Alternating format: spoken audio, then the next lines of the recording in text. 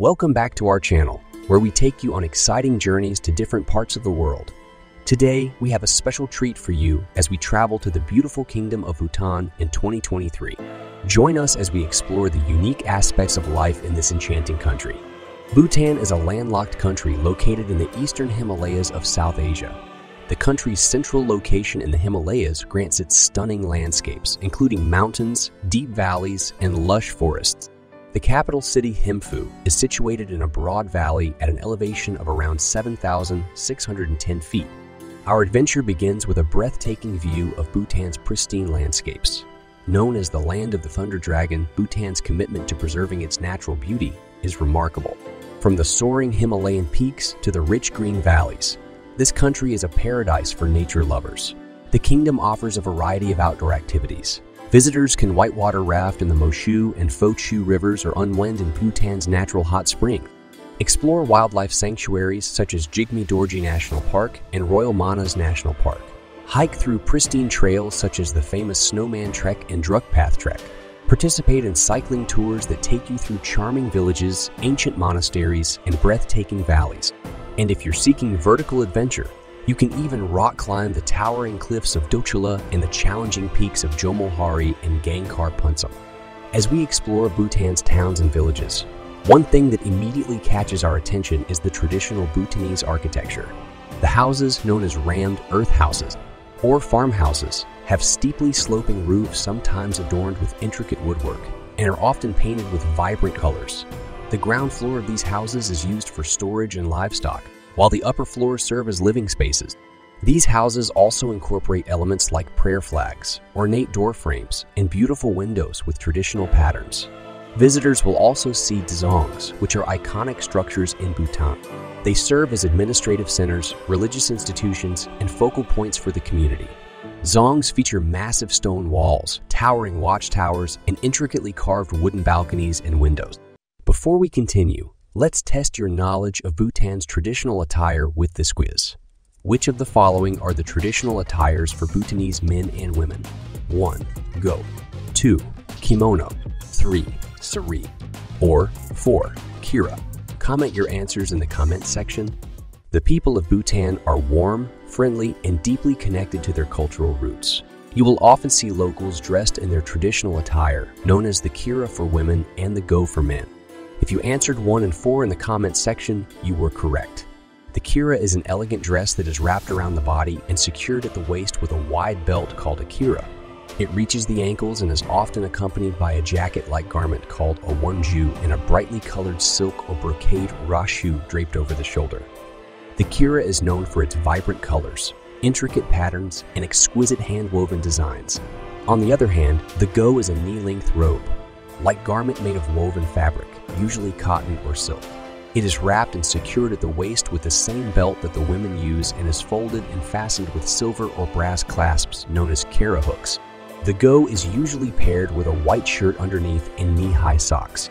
One unique aspect of Bhutan that sets it apart from other countries is its focus on gross national happiness rather than gross domestic product. Bhutan recognizes that true development goes beyond material wealth and includes elements such as mental and spiritual well-being, social harmony, cultural preservation, and environmental sustainability. The country conducts regular surveys to assess the happiness and well-being of its citizens, allowing policymakers to understand the needs and aspirations of the population. Bhutan's approach to prioritizing gross national happiness has gained international attention and admiration. It encourages other nations to explore alternative models of development that prioritize well-being and happiness over the relentless pursuit of economic growth. Education also plays a vital role in this country, with the government providing free education for all its citizens. The Bhutanese government is committed to ensuring that every child has access to education, regardless of their socioeconomic background.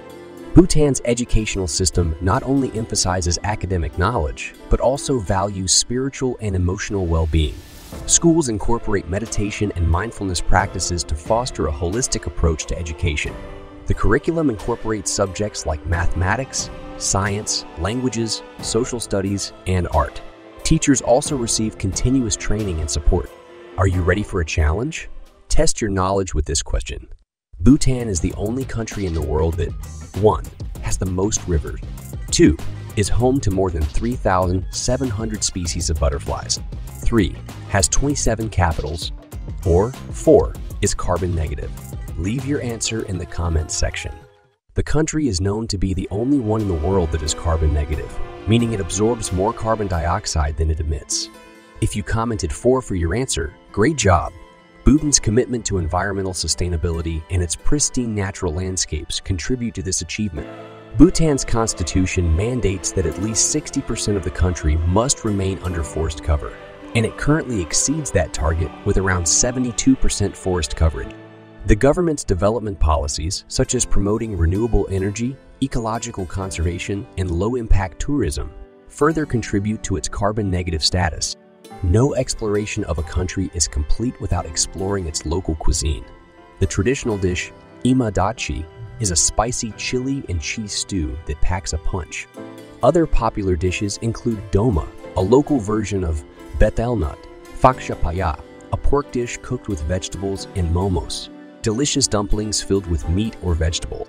Bhutanese cuisine often incorporates ingredients like red rice, buckwheat, dried chilies, cheese, and various wild herbs and mushrooms. The foods showcase a balance of flavors, influenced by neighboring countries like India, China, and Tibet, while maintaining their own unique identity. Festivals hold a significant place in the vibrant cultural fabric of Bhutan. These celebrations, known as chekas, are deeply rooted in religious traditions and provide a platform for Bhutanese communities to come together and express their devotion. Chekas typically coincide with auspicious days in the Bhutanese calendar and are held in monasteries, dzongs, and other sacred sites throughout the country. The festivals feature colorful masked dances, music, and religious rituals performed by monks and laypeople, accompanied by the joyous sounds of cymbals, drums, and horns. Each cheech has its own unique significance and is associated with specific legends, stories, and historical events. The most popular one in Bhutan is the Parachechu, held at the iconic Paro Rinpong Dzong. While the country still remains deeply rooted in its traditions, it has embraced technology to enhance its development. Efforts have been made to provide internet access to rural areas, improve telecommunication infrastructure, and enhance digital literacy among the population. However, Bhutan's approach to technology is mindful of its cultural values and the need to preserve Bhutanese traditions and spiritual practices. The government emphasizes the responsible and sustainable use of technology, ensuring that it aligns with the principles of gross national happiness and supports the well-being of its people. The country's commitment to preserving its culture, protecting the environment, and prioritizing happiness provides valuable lessons for the world. Take a moment to reflect on what brings you happiness and contentment. Share one thing that brings you joy in the comments, or share what lessons you have learned from Bhutan's isolationist way of life. Let's create a virtual space where we celebrate the small things that make life meaningful. Your reflections can inspire others and foster a sense of global connection. Our exploration of Bhutan's isolation and way of life in 2023 comes to an end. We hope this journey has enlightened you about this remarkable kingdom, its unique approach to living in harmony with nature, and its continuous commitment to preserving its cultural heritage. Don't forget to like and subscribe to our channel for more travel adventures. Until next time, keep exploring.